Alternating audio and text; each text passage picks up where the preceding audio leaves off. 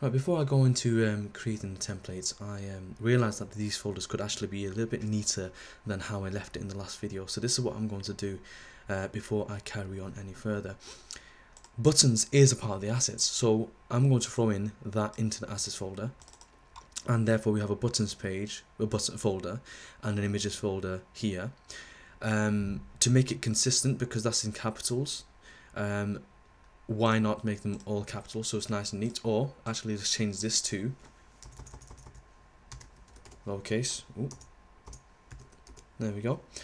And we got some text here, so let's create a new folder and call it text, and that's going to be the info.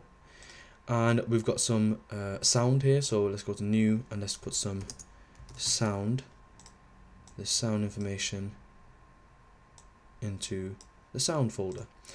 Now the evaluation is separate, so we can keep that as it is. And to make this even better, no, that's perfect. No, that's fine. So now everything's nice and organized. So when we start making our buttons, it's going to go there. Images are nice and clean, nice and simple. It's all done for you. You need to change it so it's nice and consistent.